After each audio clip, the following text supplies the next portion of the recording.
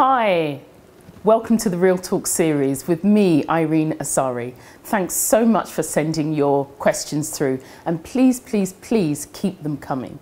Now, the question that I'm going to answer today is about the question around what are your greatest strengths. And I know you're probably thinking, my goodness, what am I going to say? I think what's really important before you attend an interview is making sure that you really prepare. This is an excellent question. This is a real opportunity for you to showcase your greatest talent.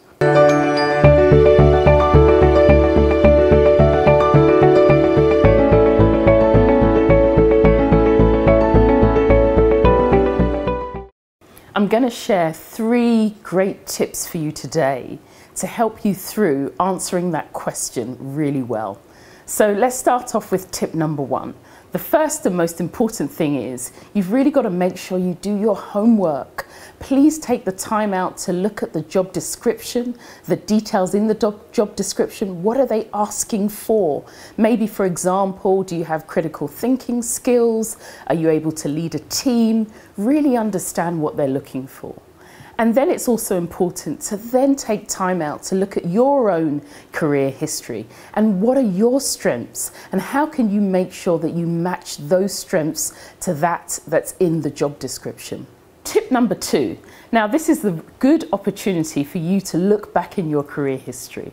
What have you done that you're really proud of, and how can you match that to the job description? Take your time to talk about that and then just showcase and highlight the particular strength that you had. Now we come to tip number 3.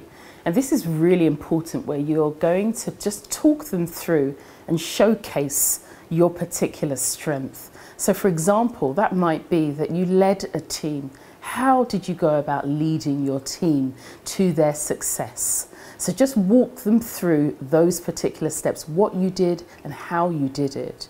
That could be, for example, when you're really under pressure, you're able to think very quickly and you're able to come up with solutions. And you again can give them those scenarios of what happened, when it happened, and how you actually go about your work. So these are my top 3 tips, and I'm sure they're going to help you in your next interview. Please let me know, send me a message, DM me, let me know how it went at the interview. I hope this video has been of help to you today. I'd love to hear from you. Please leave your comments or send me a message. I really want to find out how it went at your interview. Thanks very much for watching.